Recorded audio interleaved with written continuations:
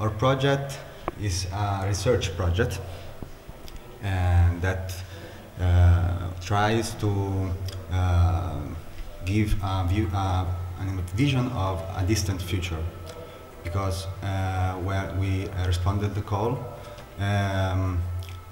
was about the future of architecture, and it is a very complex topic. It can be viewed from very different angles, but it depends also on which time you decided to put your research project. So we decided to start a long distance vision of the future. We started by the inspiration of what is around us, what is going on in the public spaces, and what life is turning about.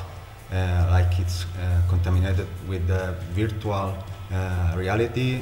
The material world is contaminated with the virtual world, and so on. We also analyze the way we're living, basically, and we try to give a vision of a future where all this research could lead us as humankind.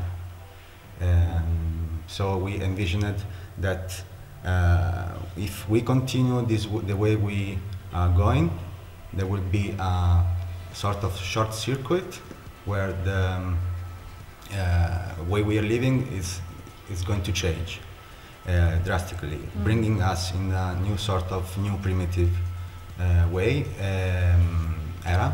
And this new life will, we also try to describe the new rituals that we're going through this new life. And this would be only possible with the technological innovations. Basically, for us it's important because it's